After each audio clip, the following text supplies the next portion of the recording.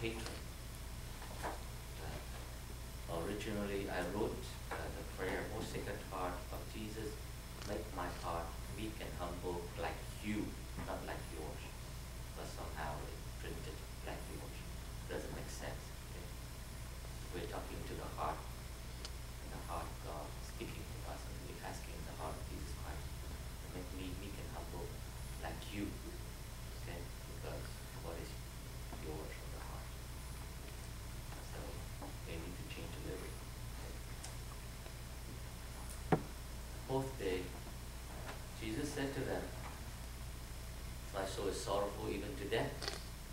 Remain here and keep watch with me.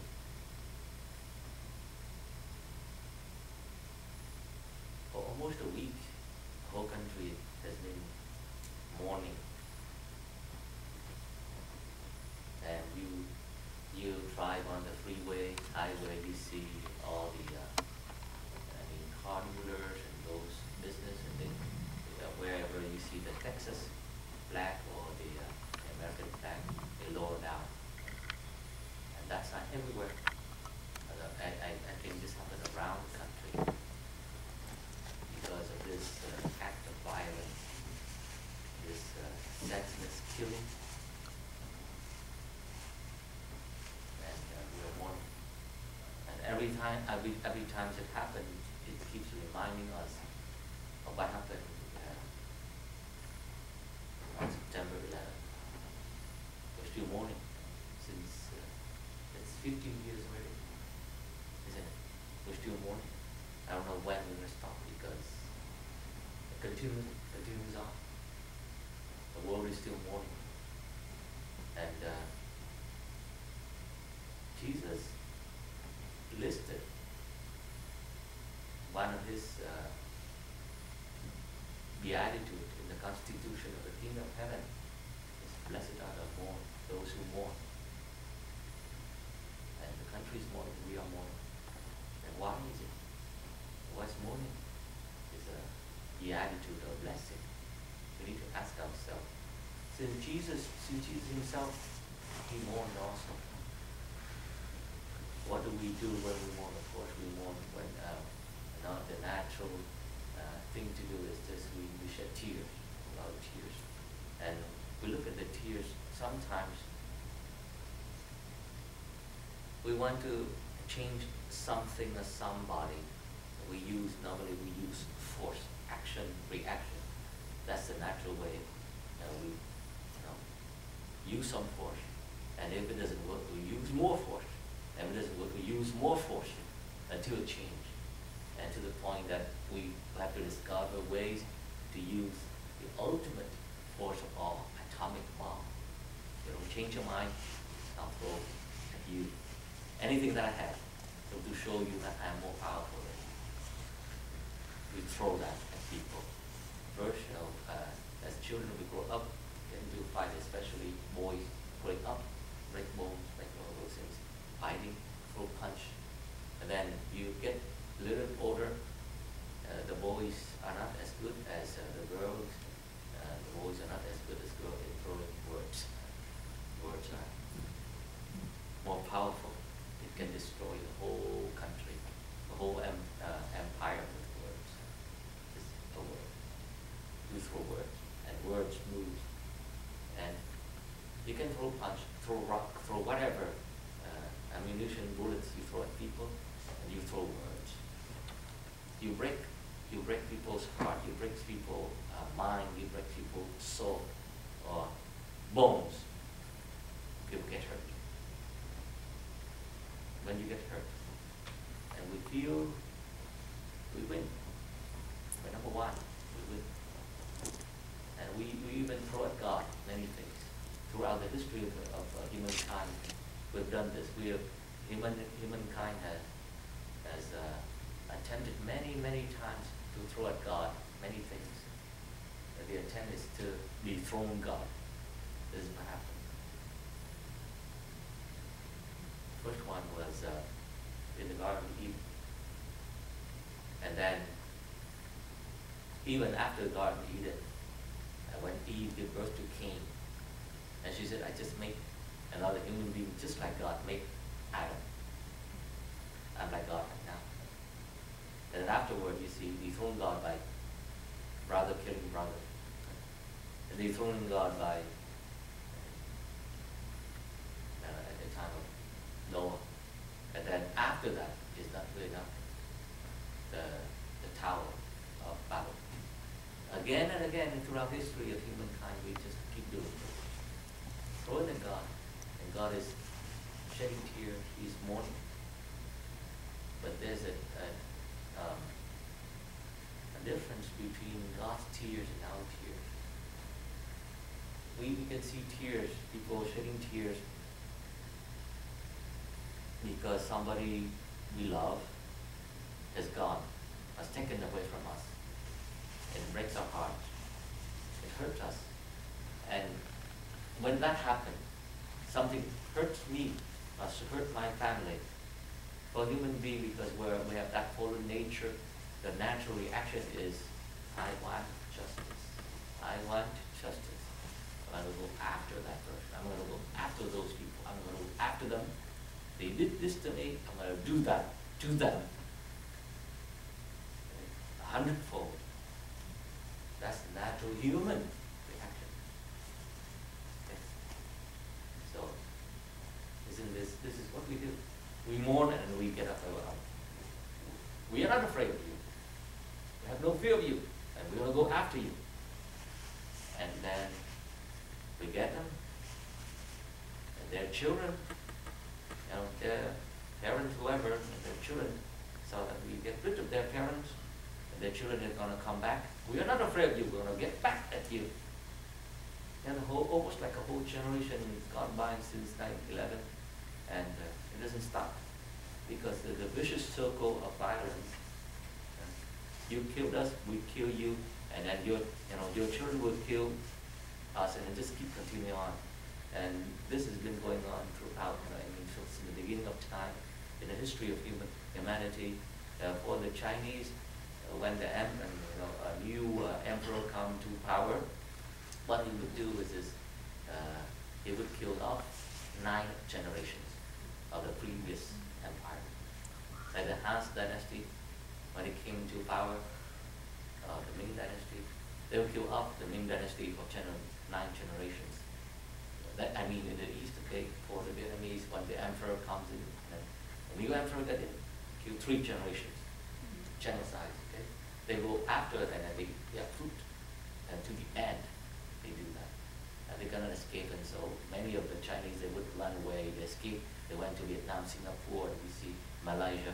Those are the children of the Ming dynasty. They speak Cantonese. 9 generations. There's hatred. And you go to the Holy Land. Palestinians and Israelis of the same father as Abraham. How many generations already? They go after each other. Because this is what we do. This is who we are, what we are as human beings. And we see a lot of blood and tears and death. It was on spreading all over the world. It did not stop. And so we look up into heaven and we look up and ask God, why?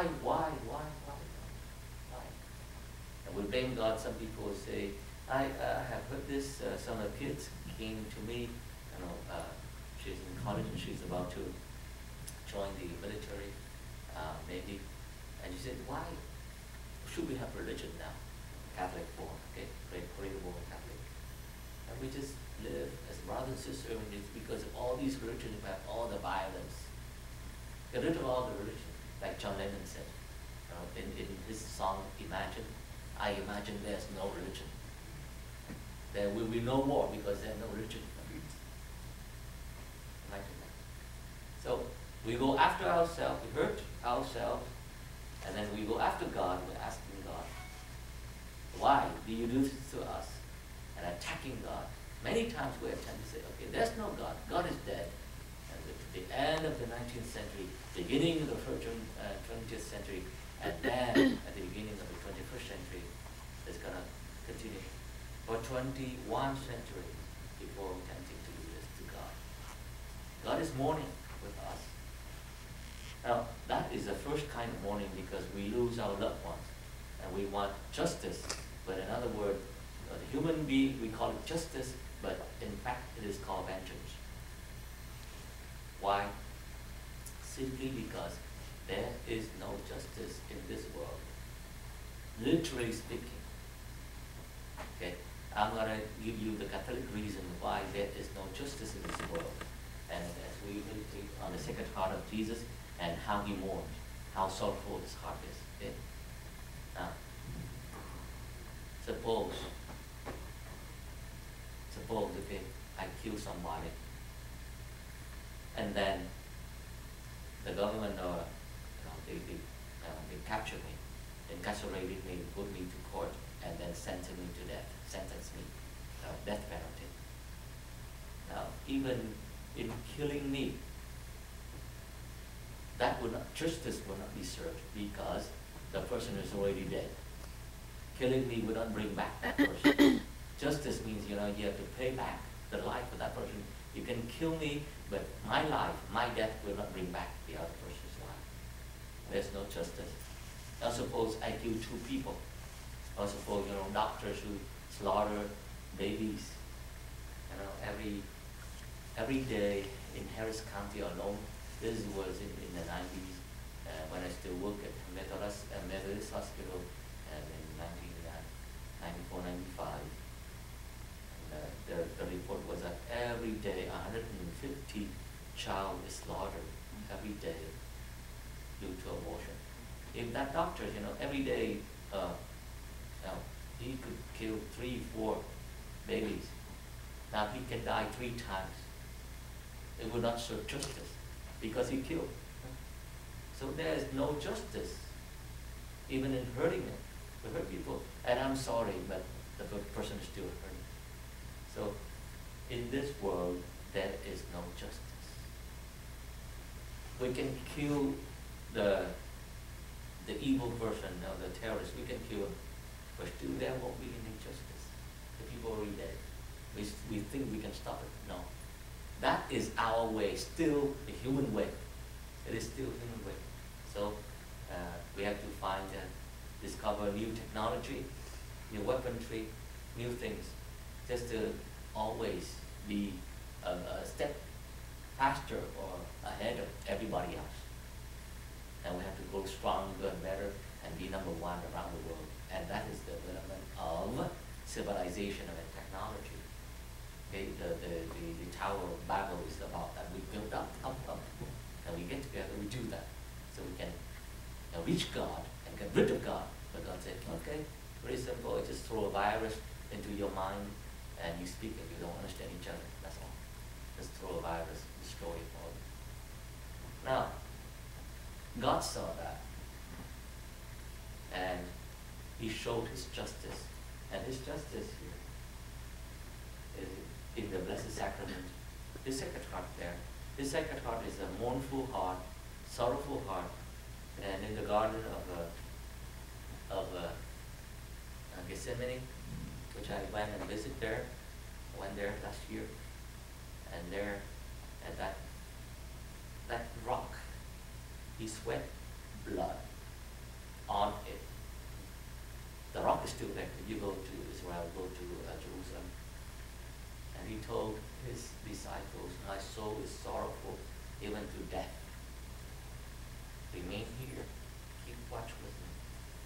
Now what is this mourning of God? What is this sorrow of God? What is this? Once again we return to the nature of God, the nature of Jesus Christ, the nature of God the Father. God is love. God is charity. And for the past few days, I've been working with you, studying with you about the nature of God. Our God is not the God of the East of Muslims. Okay? You understand that? Our God is not the God of Hindus. Our God is not the Buddha. Our God is not like any kind of God in the world. Okay? Our God has become a man. And he said, well, God is love. Deus caritas est. Our God is always the three B words, remember? Benevolence, benediction. This is a benediction and beneficence. Always goodwill, universal, always goodwill for all people. And always good words, blessing, benediction is a good word, always blessing and beneficent. Always doing good work, okay, for us. Goodwill, good words, and good works for us, or serving us. That is our God. So even when he mourns, he shed tears, and he sweat in drops of blood. That is his love. You broke my heart, you hurt me, but still I refuse to do harm to you. No matter what, no matter what, you hurt me. Okay, you can break my bones, you can tear off my flesh, my skin. Okay, you betray me. Now, Jesus is a man, and he had to go through that fire, the furnace of the desert to train himself, to control, to master himself, his body, and his, because man has the evil will. If somebody hurts me, I will hurt back, right? So he had to train himself. He trained himself to the point that he always, whatever happened, preparing himself when he came out to preach the kingdom of heaven, he will get hurt. He knew he's going to get hurt. And people will want to kill him. And the discipline is this: the refusal never to do harm. First, do no harm to anyone. That's the first thing. And the second discipline is the willingness and the readiness to suffer. That is our God. All due to love. Now he loves. And when you know this, human being, we have this. When we love someone, and we keep giving, and giving, and giving all that we are, all that we have, all that we possess, everything. But we keep getting the rejection, being rejected again and again and again. They rejected us and get into trouble. They get sick. They're about to die. We bring them back, heal them, feed them, and bring them back to normal. And they hurt again, betray again. This is the mourning of God. This is the tear of God. I love you so much, and I keep healing you, and you come back and you bite me again. Keep doing that. And I love you again, I give you back your life and everything, and then you just keep betraying me. And he sees that. Jesus saw that in the Garden of Gethsemane. So he said, my soul is sorrowful even to death. Now that kind of hurt because of his love. And always the saint said that love is not loved. Love himself is not loved. Love is not known. And I could not imagine, really, how can people live without the Holy Eucharist every day. It's like, it's crazy. How can we not, live without the Holy Eucharist or receiving Him every day? Because He is love, and love is not love. Love is not known. And He's still sorrowful, but still here, waiting for us. All He needs is, just come, remain with me. An hour, not too much, an hour with me. Just remain with me. The sorrow of God is salvation, our salvation. We know this. You raise children, okay? All of us here, our parents. When they're young, you can intimidate them. Okay? You can teach them, instruct them, tell them what to do. But when they reach about that pre-teen years, or they're entering into their teenage years, it's so hard to teach. They don't listen anymore. And then, according to St. Alphonsus, he wrote treatise on giving instruction to parents how to discipline your children. And many things very practical. He's a doctor of the church, he is a bishop. He's a religious like I am, but he knows practically how to teach children. He said, never ever use your hand. And never ever use your hand, to discipline your child. Never strike them in the head or in the face and anywhere, even in their behind. Never ever use your hands, because your hand is part of your body. And if you hurt them with your hand, they will associate you with the hand. And they'll hate your hand, they'll hate you. Your hand is for embrace, okay? And if you have to do during this time, very, very wise bishop said, if you have to use something else,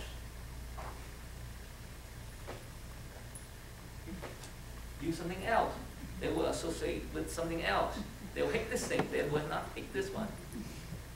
Bishop, doctor of the church, holy man. Okay? And people use, and they use, it's not good. And then even I got, when I was a little boy, I got a lot of discipline. So it went from the behind to the head, everything. But still, I love my father. I never use this, never. He raised, very, very, very gentle. A lot of teaching there. But even when you use that discipline, the boy, the girl is still stubborn and doesn't want to listen. But remember, once the mother just shed one tear, everything changed. You see the tear of the mother, and that's it. The mother keep begging the mother, no, and then I don't want to hurt you, Mom, so I have changed. The tear of God is a tear of love. It's not guns, weapons, stones, stick. Just the tear of God is a tear of salvation. And this is, blessed are the sorrowful, or those who mourn. So why do we mourn? We mourn because, just like Peter, when he denied Jesus, and Jesus told him beforehand, okay? Many times, and Peter said, he swore, I will die for you. And here is the sword, I will die for you. And even used his sword to chop off the ears of Malchus,